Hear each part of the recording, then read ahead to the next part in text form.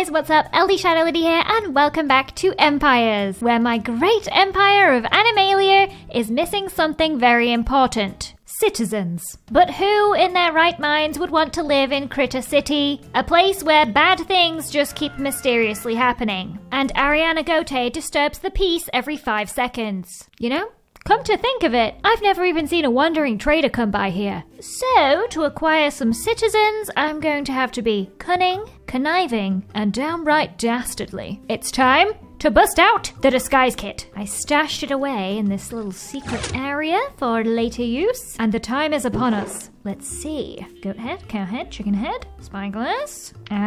Smallish bean's head. This will do nicely. Ta-da! I have disguised myself as the god of Stratos, aka Joel. And I have a rather cunning plan to lure his adoring villagers into my own empire. Now, even though I have this foolproof disguise, there is more to impersonation than a costume. I need to really get into character if I want to lure these villagers away. Puny mortal sheep, what a bountiful harvest you have produced for my empire of Stratos. Now, remind me, where did I put my villagers again? Nope, that's not it. Aha! My villagers, right where I left them. Good day, peasants. It is I, your great leader, and I've come to select a lucky few of you to join me in heaven. Not heaven. Somewhere nice. Yes, foolish peasant. Wave goodbye to Stratos. That's the last you'll ever see of it. And we ought to do something about those fingers and toes, too. They're quite grotesque. But don't you worry. I have just the thing to fix you up. Nothing to see here. Just an 11-foot god taking his villager for a boat ride. It's really nothing to gawk at. Usually I don't allow humans into my inner sanctum, but I will allow it just this once. For the ritual. I just need to craft a little something special using the key ingredient of my empire. Voila! A little sprinkling of Animalia dust. Okay, fella, say goodbye to your fingers and toes and that bald flesh of yours. Ta-da! Now that's more like it. Look at that bushy tail. This is perfect. 12 seconds later. It's getting far too— No! You have brought chaos to the council. I'm never gonna get him back in place now. No, stop, please. No, you're making it worse. No, stop knocking the council off their chairs. Rude. That must be the human in you acting up. Okay, clearly we cannot all live in the community center, so I'm going to have to build a place out here for my villagers to live. And step 1 is to clear the trees. Now, please look away while I craft these pathetic stone axes, because I used all of my iron on lanterns and I have not yet financially recovered.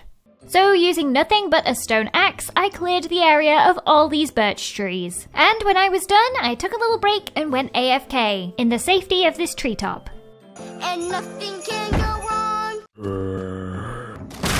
Oh no, it all went wrong. So that's why all my enchanting levels are gone. But at least now we have this huge, cleared area ready for building. The only problem is the couple of floating bee nests, which I am not equipped to deal with. I'm starting to realize that a lot of my problems would be solved by a silk touch enchantment, but alas, I have to call in a professional.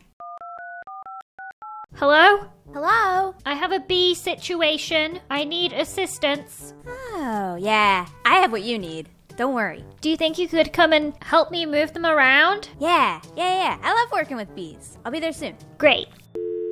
So, while I wait for Jem to arrive to take care of my bee problem, I will start to prepare all of my building blocks. I want to match the colors and style of the community center for this district, so I'm going to need a lot of white and purple concrete again, which means a lot of sand and gravel. And if you thought I was going to collect all of this with a stone shovel, you would be correct. That is exactly what I did. I don't know what's wrong with me. But after a full inventory of sand and a full inventory of gravel, I had claimed the lives of 97 shovels. And thanks to their sacrifice for the Empire, we now have all the concrete powder we need. And I have devised a genius plan to turn it into concrete. I will just tower up to the height limit with my concrete.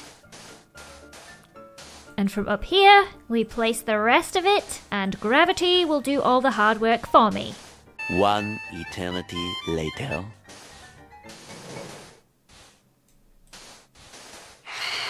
Oh no. Oh no. Oh no. Oh no. Oh no! Okay, I'm alive. Fortunately, I was able to complete the rest of Concrete Mountain without further incident, so now all that's left to do is mine the concrete. Ta-da! 2 hours later. 3 days later. Lizzie, what are you doing? Why are you using a stone pickaxe, babe? No. Why have you not been using the diamond pickaxe? It's nearly broken. I didn't want to break it, so I... Does it have mending?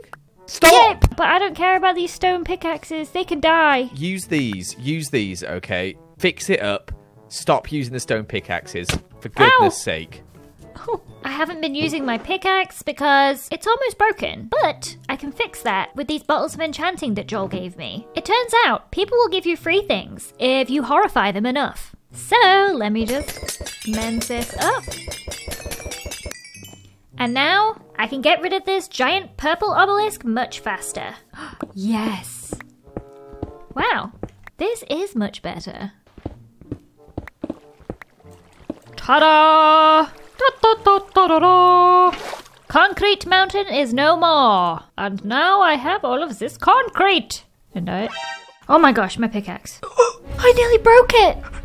3 more uses and I would have lost this forever. This is why it stays in the chest, where it's safe.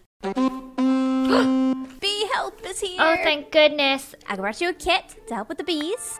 There you go. Everything fell out. Okay, they love fire. Got it. Set them on fire. And under. They like the smoke. Like so. So now I can just do that. There you go. You got your very own bees. There's another one over here. I need help. I can't do this on my own. I got you. There we go. Wow. Now I got some bees. Thank you so much. Oh, wait. I should probably pay you. Oh, hang on 1 second. You've probably never seen this before. It's called amethyst, and it's beautiful. It is beautiful, and it kind of fits with my color palette. It's perfect. And there's plenty more where that came from, if you ever want to trade. Bye! Bye, good luck! The bug lady can fly!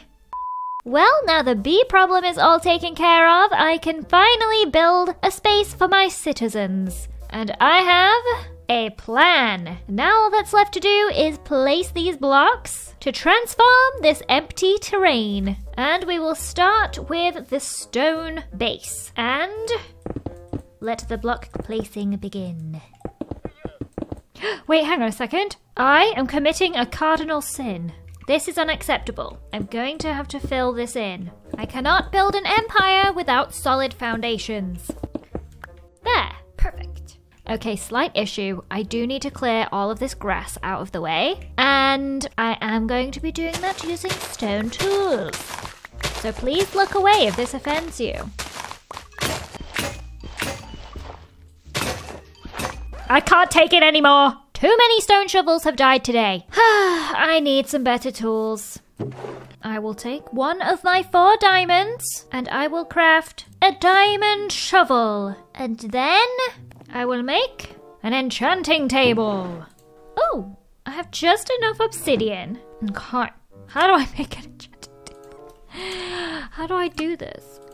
Oh, I need 2 diamonds. Okay, this is a significant investment. I'm down to my last diamond, but it'll be worth it. I need this. Oh no, I only have 8 enchanting levels. What the heck? Oh, what do I do? What do I do? What do I do?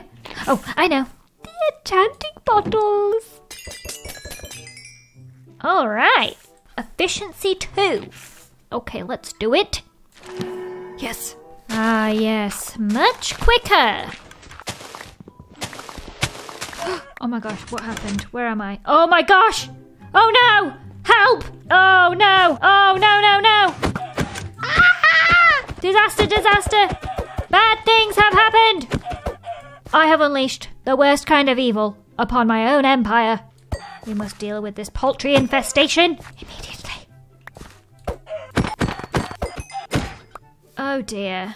I wasn't looking where I was digging, and I have put the entire chicken industry out of business. It's all gone wrong. Everything is looking really terrible around here. What have I done? Okay, just trust the process. We're just in the ugly phase right now. Nothing that can't be solved with a quick time lapse. So after the little chicken incident, it was time to get to work. No more dilly-dallying around with stone tools. Now, this is definitely the ugly phase of the process, but I'm going to fix that with these exciting blocks. I want to continue the purple theme from the community centre into this district, so every building has a purple roof, but they're all slightly different shapes and sizes. There should be plenty of room here now for lots of fox villagers to live.